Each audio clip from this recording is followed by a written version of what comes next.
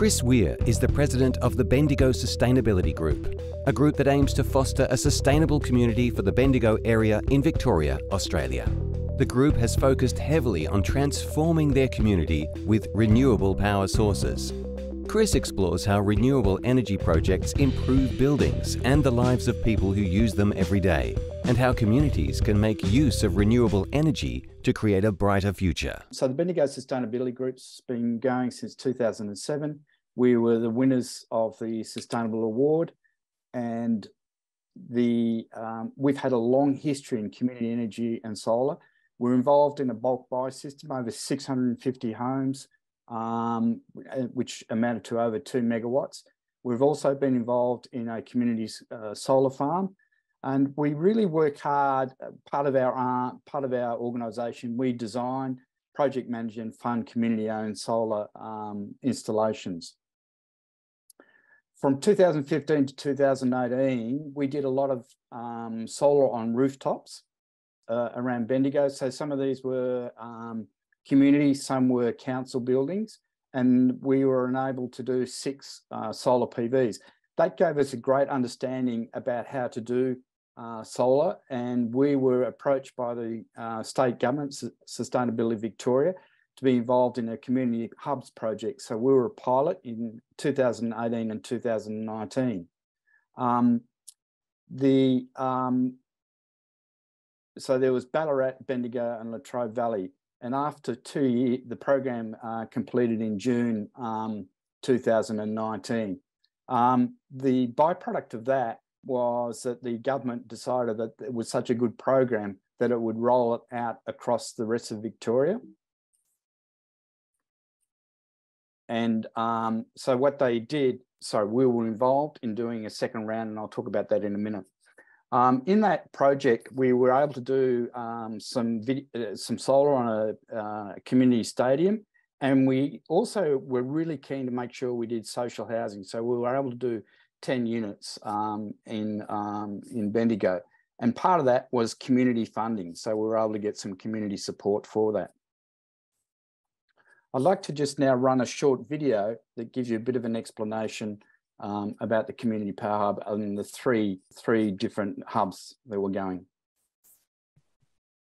Victorian communities are transitioning towards renewables and taking ownership over their own emissions.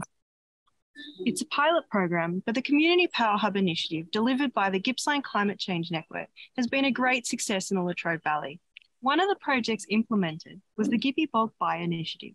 Solar panels and locally made hot water systems were purchased in the bulk buy and then offered to locals at discounted prices. The uptake and response was great. Yanar has greatly benefited from the initiative. A solar feasibility study was completed, and our art resource collective will undergo an energy efficient redesign. The benefits will be a dramatic improvement to the economics and the experience of the gallery for our creative community and everybody who visits. As a community, we produce the same amount of carbon as a Toyota Hilux travelling around the equator 500 times per year. That means we spend about $1 million on electricity and about $500,000 on diesel. Over the last 18 months, the community's really come together to actually create a vision for what we want to achieve when it comes to renewable energy, and really come up with strategies of how we might offset the carbon that we produce. So it's been a really positive experience seeing our community come together as we explore an innovative renewable energy project for our long-term future. We're one of the first sporting clubs to do this, but we certainly won't be the last. With the help of the Bendigo Sustainability Group, Community Power Hub, we were able to raise enough money to be able to put a solar system on our stadium roof. And that's a gift that keeps on giving. It means that we have lower prices and also lower greenhouse gas emissions. To learn more about these projects or read more about the program and its achievements, visit communitypowerhub.com.au.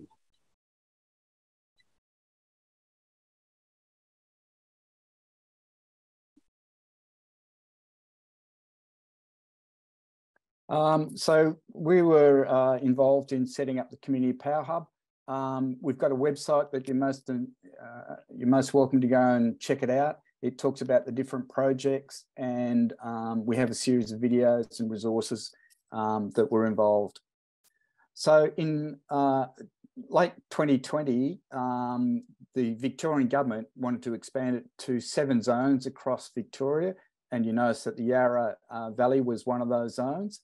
Our Bendigo region was expanded from the city of Bendigo, which is in the centre of Victoria, right up to Mildura and down to Castlemaine. So we had a very big area. We had a budget of over 800,000 for this project. We were one of the highest funded organisations because of our previous experience. That enabled us to engage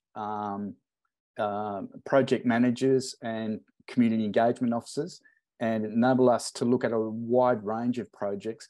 At the same time, we had a charter to promote and activate community-owned renewable energy for community benefit across the zone.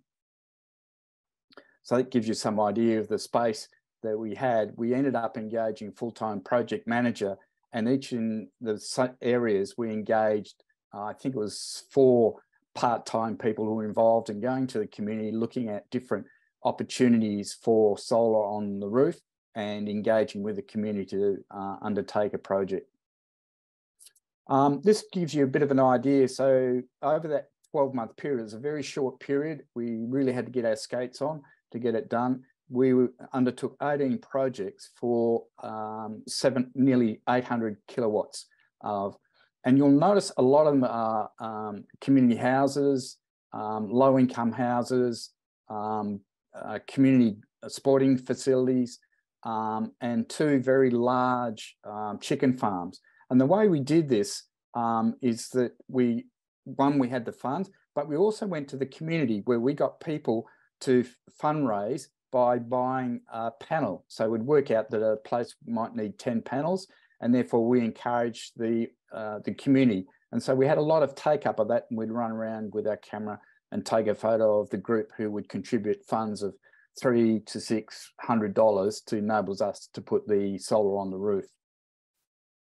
And this funding model turned out to be very successful. So as opposed to asking people and getting $10, we found by asking to donate a panel to the tune of either $300, $350, $400, enabled us to get a very fast take up and get these projects fully funded.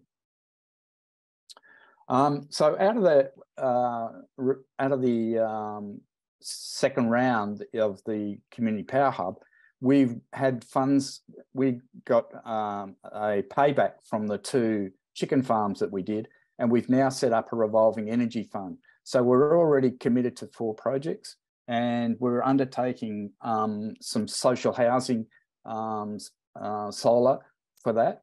And the customers will pay back under a power purchase agreement, which means that we can invest in future projects. We've just received yesterday advice that we picked up another $187,000 for more community funding, which we've got to complete within the next 12 months. Part of our program is that we are constantly monitoring all of the sites, and we're able to detect on behalf of the community if there's a problem, and that we can then ring the installer and get them to go out and check it. And we're also keen to get some idea of what community energy, how much energy it generates. So as we expand our portfolio of sites, we'll be able to talk about what our current opportunities that are taking place with the solar generation. The other thing I might talk about very briefly as part of this project, we were involved very early in the establishment of an actual microgrid at a stupa Buddhist retreat. They have somewhere between 50 and 100 people who reside on site, but more importantly, they have weekends and week seminars where they have people come along, and it's a tremendous cost to be able to service that. So they have in fact installed a container battery, and they've installed a container battery and a small solar farm, and using rooftop solar to put energy into the batteries, and that then services the main stupa building and also the other facilities around the Stupa site. So just an outcome, we've received over $1 million in grants. The government undertook a study and found that it got a 13-to-1 return on the investment. So it was seen as a good investment by the government. We completed over 28 rooftop solar projects. The more important thing is we've developed quite a level of experience, expertise and knowledge within the organisation that we're now also starting to hand down and involve the younger generation as they come through. And we certainly expanded and enhanced the community awareness of what's going on.